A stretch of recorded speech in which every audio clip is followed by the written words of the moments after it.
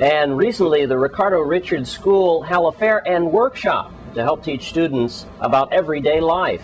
Here's News Channel 8's Wes Small. Today we're at Ricardo Richards Elementary School, where News Channel 8 was invited. At the climax of this month, it was all about history and cultural events, I believe, here. And hi, pretty lady, what's your name? My name is Patricia Griffith. I'm the math coach at Ricardo Richards Elementary School. The math coach? Yes, right now we are having the students involved in some math games, math activities.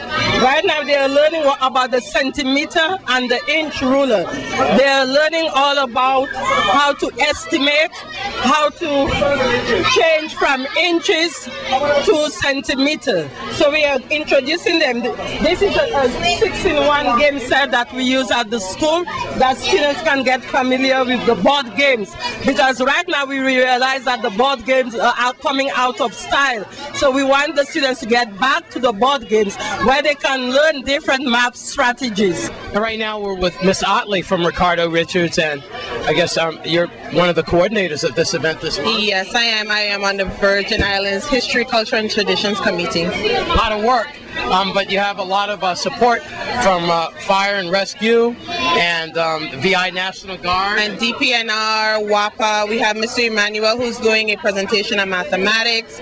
We have Parks and Recreations. We have all the government, the federal and local government agencies here presenting for the kids this morning. Right, and you were telling me earlier that afternoon today you've got other schools paying you a visit as well. Yes, we have Charles H. Emmanuel, their maypole dancers. We have our very own dance group. We have the Guardians of Culture, Makajumbi's doing a performance, and the kids are going to be able to, take part in local games, lime and spoon, potato sack races, Mara, we're going to play jacks. So it's just a whole cultural day here at Ricardo Richards. Who do we have with us today?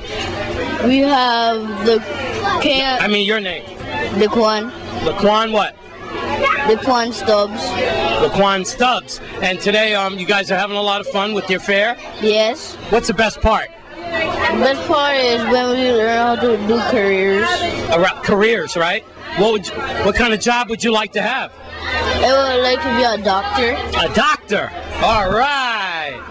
Lots of money for you, right? Yeah. Good. And you can help people? Yeah, and then I'm going to start my own business. Start your own business? Yes. You're the man. You're the man.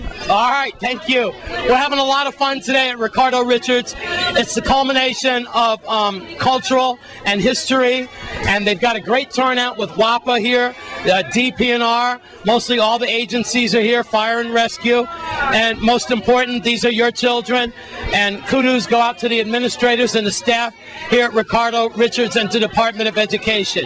Thumbs up. Good job. At Ricardo Richards, I'm Wes Small for News Channel 8.